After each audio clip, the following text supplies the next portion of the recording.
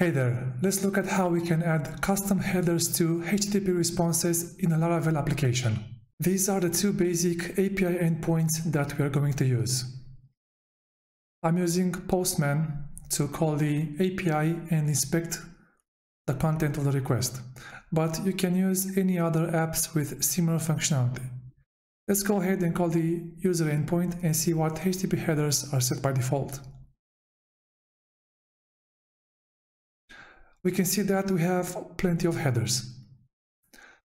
Let's create a new header, a custom one, but also change an existing one like cache control to show you how it works. One good solution in our case is to create a middleware. Let's open up the terminal and let's create it with an artisan command. PHP artisan make colon middleware and let's call it neutron headers.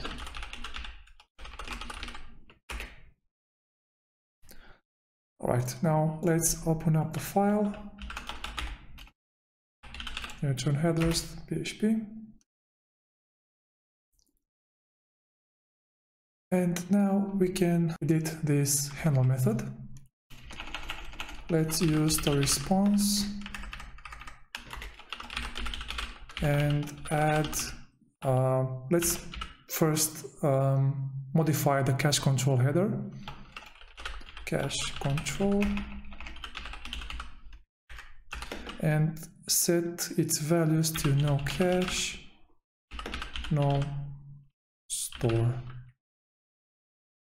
And then let's add our own custom HTTP header. Let's call it neutron star and let's give it a value of whoosh.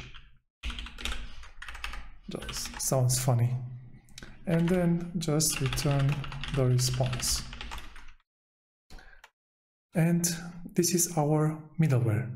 Now there are different ways we may use this middleware. We can apply it globally on every HTTP request, or we can use it only on specific routes. We'll go over both, but let's first apply it globally.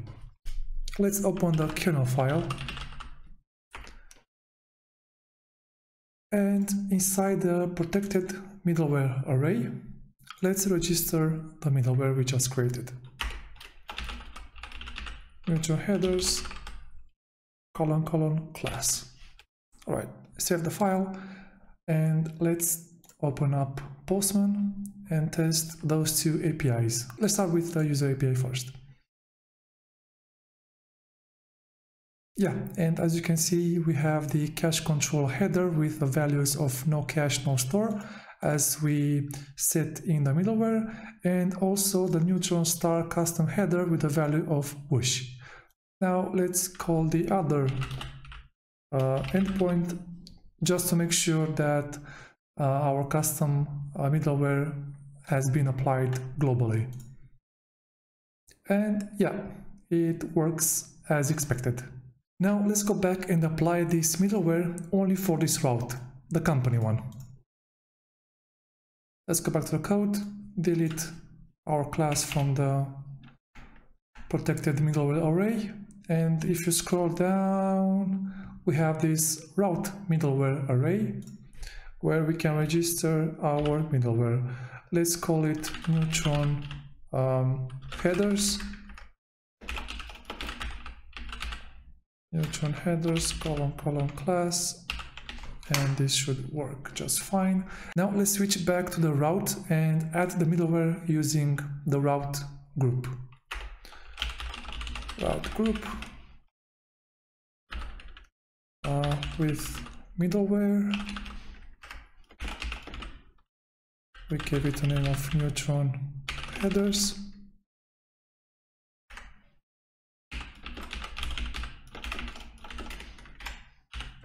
Alright, and let's move this route inside our group. And now let's test it out. Call the API again. Alright, so we still have our headers, but let's check if the user API have them as well. And nope, the middleware is not applied on the user API endpoint as we expected. Alright, awesome. Alright guys, that was it.